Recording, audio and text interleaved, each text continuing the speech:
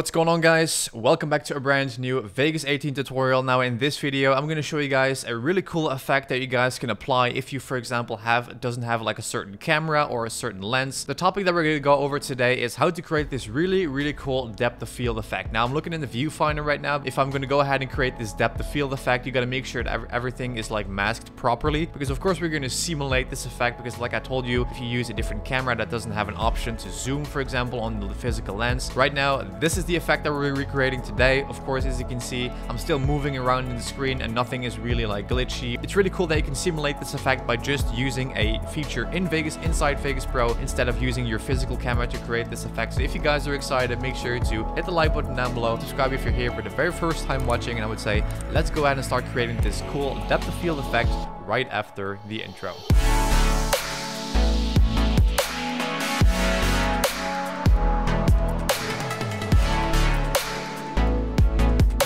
Alright guys, so as you can see right now, we are in Vegas Pro 18. So for this instance, I'm going to use my intro clip because that's the most easy one. What we're going to do first of all is we're going to pick the clip and select it where we want the effect to start. So that's right here. So then what we need to do is we need to right click next to our clip or just on an empty space in our timeline. So then right click and hit insert video track. And then what we need to do is we need to hold left control and drag this video up so we actually duplicate it. Or another way you can do it is just right click on it, then you want to hit copy, and then on the track above it you want to hit paste. But then of course the also copies the audio, so I just prefer to hold left control, click on only the video, and hold the control and just drag that up like that. We are going to make a mask on the top clip, so go to the event pan crop icon right here, and then what we need to do is we need to basically add in the defocus effect in Vegas Pro. So we're going to click on the video effects tab right here, and then we're going to go to the D, or you can just type in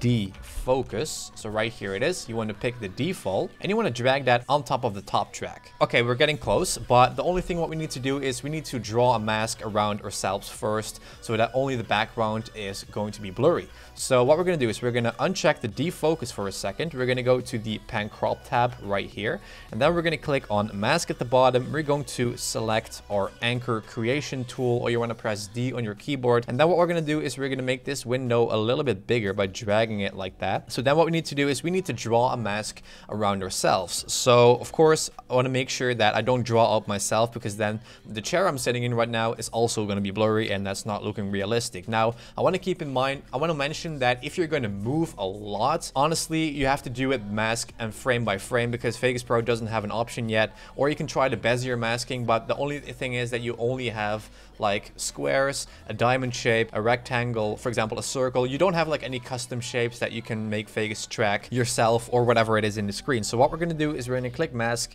and make sure that the check mark is in that box. Then we're going to of course make sure that we have our anchor creation tool selected, and we're going to start drawing the mask around the chair in this case. But of course if you're standing in front of the frame, you want to do it around yourself, or basically anything that you want to make look like it's sharp and focused. I'm going to go around very quickly just to show you guys, but of course if you guys want to have the best, most incredible and realistic result, then you have to do this very accurately, because the blur is actually going to be visible if you're off white masking. So now we're going to keep selecting everything that we want to have, but of course I also want to have this one a little bit blurred. We're going to undo a few masks by pressing Ctrl Z, and then we're going to go to the top right here to the wall. Then we're going to click right here on the wall, drag it all the way to right here, and then for example right there. So then of course the poster on the wall is also masked. So then we're going to go back to my hair. So then when you draw the mask, you don't want to basically go back, for example, and go around yourself right here. Then you're going to cut out, for example, your mic as well. So just go around the frame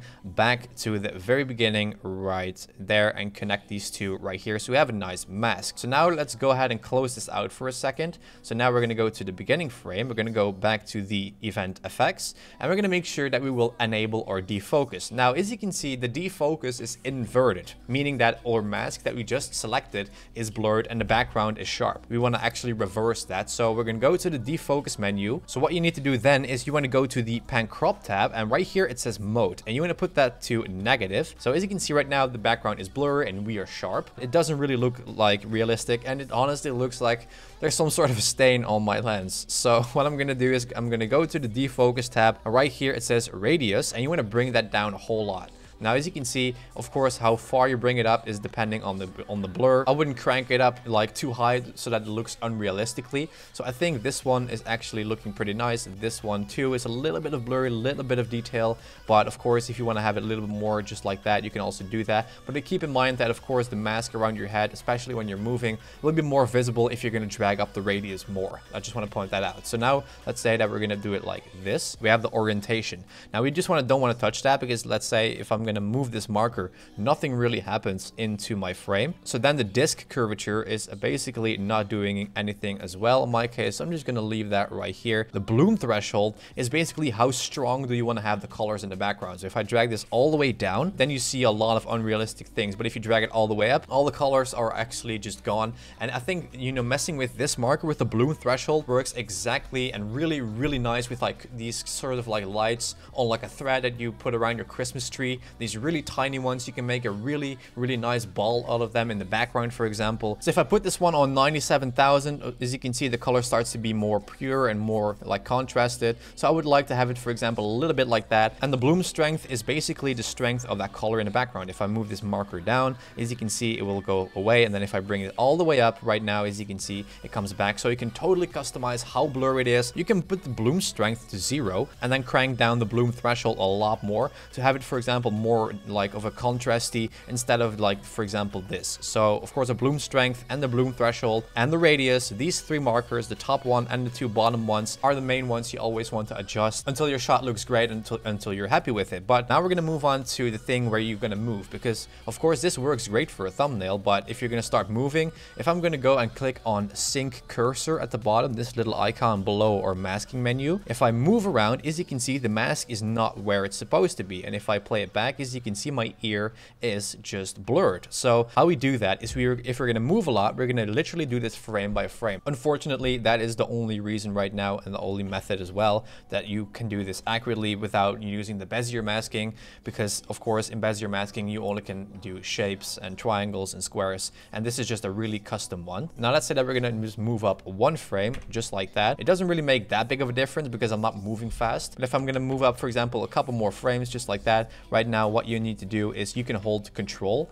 and then double click on it, and then you can literally adjust these keyframes and just make sure that you will mask out only the parts that needs to be blurred. So right now, if I move it a little bit, like right here, a ton of my hair is still off, so that's what you want to do. And that is how you can really simply adjust these masks as well here at the top, and just make sure that it's all nice and covering around your hair. That's a really important point, and that is basically how you can do it. And now you guys know how to properly do it. So this is how you can make this really cool blurry background. But of course, the poster is not blurry right now because it's of course way closer to the camera than, you know, the couch is at the very back. This is one way how to do it. And of course, I hope like Vegas Pro future versions, they will like include like this sort of like a masking tool where they can track like this, for example, one object, and then you have to only just mask it once and then just hit, for example, you know, track, and then it will do all the movements, and there's nothing more to it. And this is basically how to create this really cool depth of field effect in Vegas Pro 18. Alright guys, so that's it for this video. Now you guys know how to create this really cool depth of field effect in Vegas Pro 18 without having like a $2,000 or $3,000 camera with like a $500-600 lens that you actually sometimes need in order to create this effect. Because of course, a lot of videos you guys see with like a lot of depth of field